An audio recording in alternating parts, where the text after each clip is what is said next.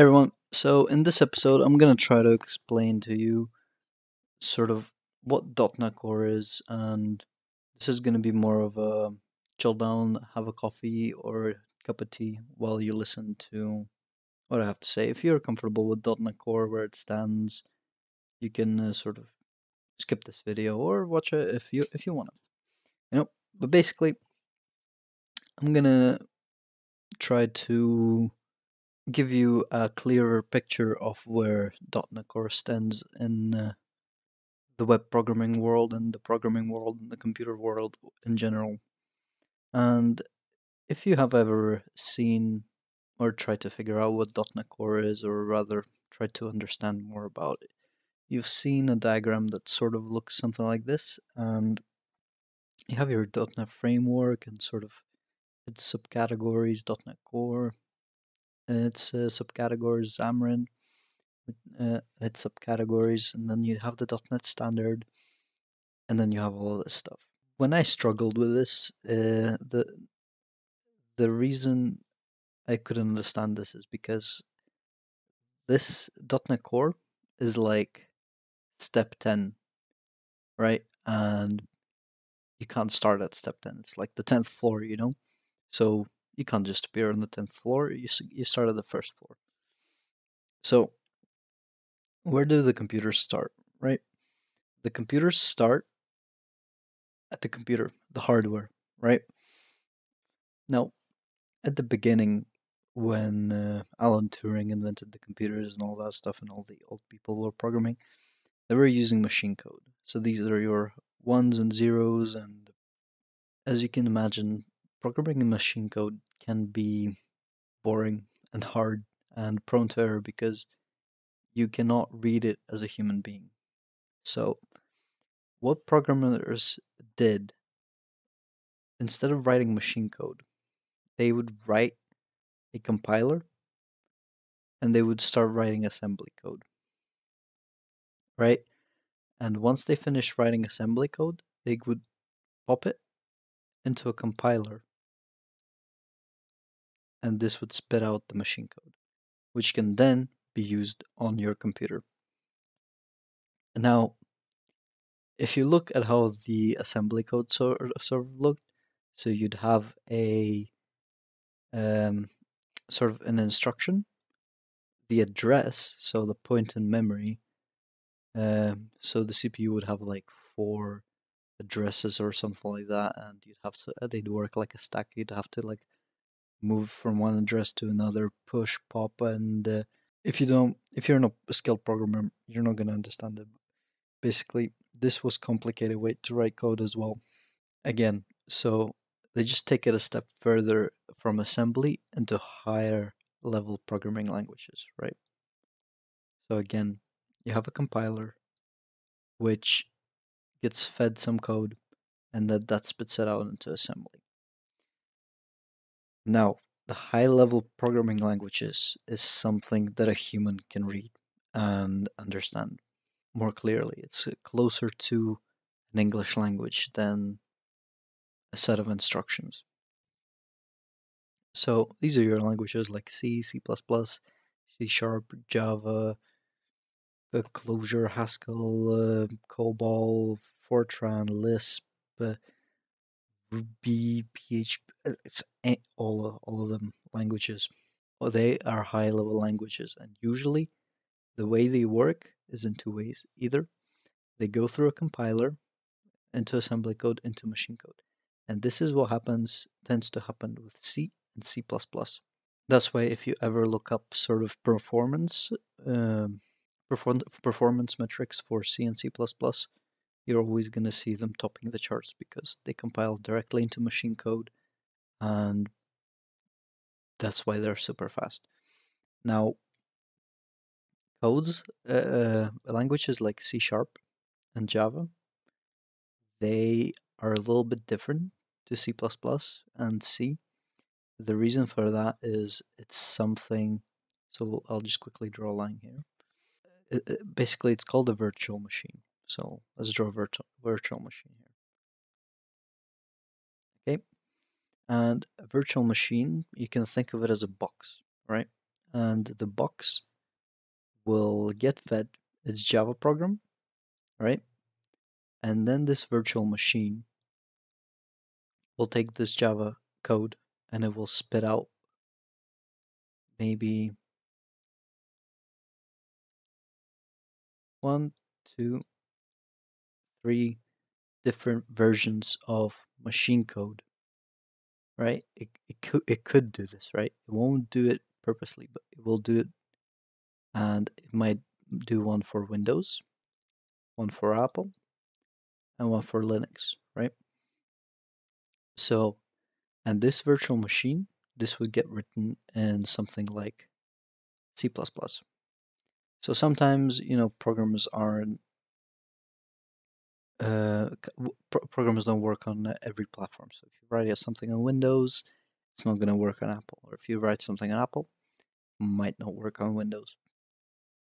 But if you write Java code or C# code, some of it depending on which virtual machine you use, right? Java is platform independent, so you can write Java and it will run on any iOS. C# is not like that. But this is where .NET Core comes in, and this .NET Core it works on any platform because of the virtual machine that Microsoft made. Now, knowing this, that sort of we write code in C#, right? And our code will bop into a virtual machine, right? And this virtual machine will then spit out code for whichever platform we need, right? And this code will then convert into machine code. Okay, so let's go into the GitHub repository for Microsoft, and let's look at CoreFX. Now, whatever it says here, you can read it, but basically, long story short, we go into the source folder, right? And you can see all of these folders, right? And if you remember in the earlier episodes when I talked about namespaces and I tried to make a link between the references you have and the names you have there, these are basically namespaces. And inside these namespaces, all it is just files with the implemented functionality. So if you go deep enough, you'll find that one file and we'll have a bunch of code in there. And these are basically the namespaces that you bring up for like parsing JSON, uh, link.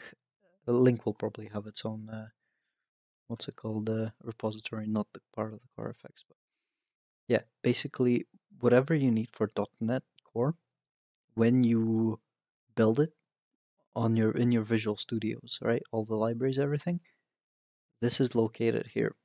And now, what happens when you, for example, do .NET Publish and you want to run it, right? So you need the what's it called, the virtual machine. So you can see that the core CLR right here on the top or at the bottom, it says that it uses the JIT compiler. And if you go into the source code and I don't know, core CLR hosts, if you dive deep enough, you will find files .cpp and .h. So these are headers and implementation files for C++, and this is basically your picture here. The core CLR, what Microsoft wrote, CLR, but core CLR is your virtual machine.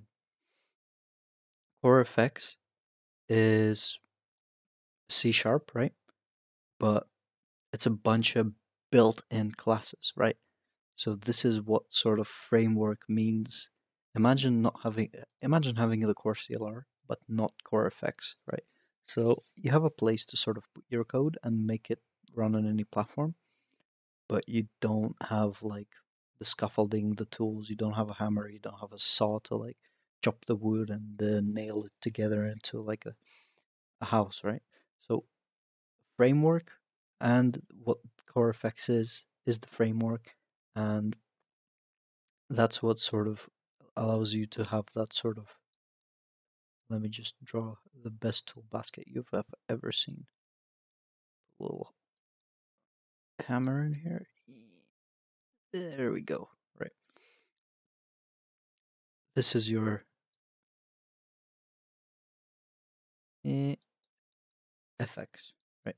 This is your core FX. This is your tool basket, and it uses C#, right? So once you're finished building, you put it into this VM, and this VM then spits out machine code on whichever machine you use it, be it Apple, Linux, or Windows. Okay, so now that you sort of understand how the code that you write gets to the machine, you can talk a little bit about .NET Standard. And .NET Standard is you haven't written a .NET Core, a library for .NET Core, but basically .NET Standard, all this is basically a set of rules. It's a set of rules that say, right, you need to make this library like this, like this, like this, and follow this pattern. Otherwise, we can't guarantee that this library that you wrote will work for .NET and .NET Core and Xamarin and their whole stack, which is explained here. This is what this .NET Standard means. Basically, a standard set of rules that you follow when you write a library that's gonna work for all of these platforms. Okay, so if you again just adding more information to here, when we downloaded the .NET Core in the first episode and installed it, what exactly did we install with the .NET Core runtime and download .NET Core SDK? Now, try to think about it. SDK and runtime.